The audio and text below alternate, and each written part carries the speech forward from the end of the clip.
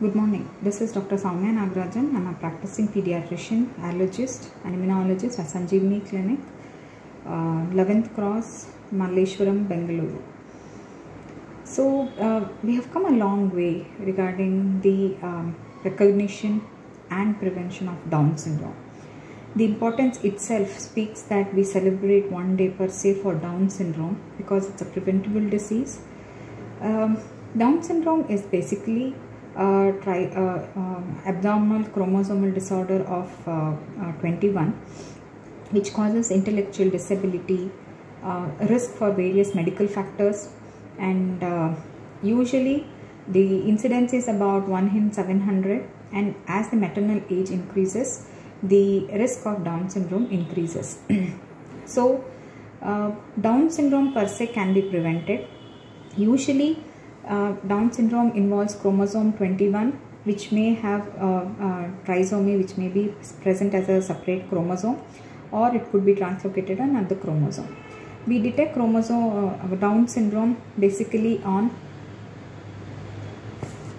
we detect chromosome when we suspect chromosome basically when we have anomalies detected prenatally on fetal ultrasonography.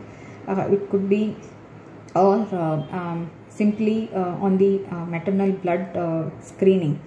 Basically, if we have increased markers on certain screening.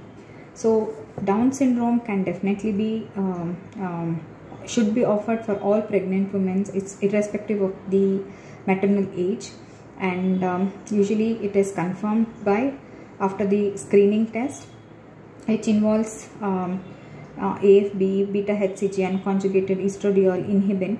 So usually in the first trimester it is separated from the maternal blood and the fetal blood, and chorionic villus sampling is done in the first trimester or amniocentesis in the second trimester.